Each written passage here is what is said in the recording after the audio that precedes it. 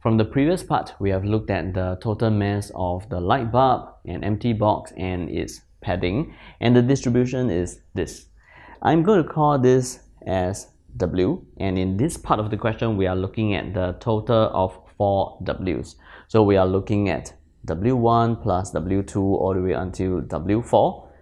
We will find the expectation of this, which is going to be 4 times the expectation of W, which is going to be 4 times of 140, that will be 560.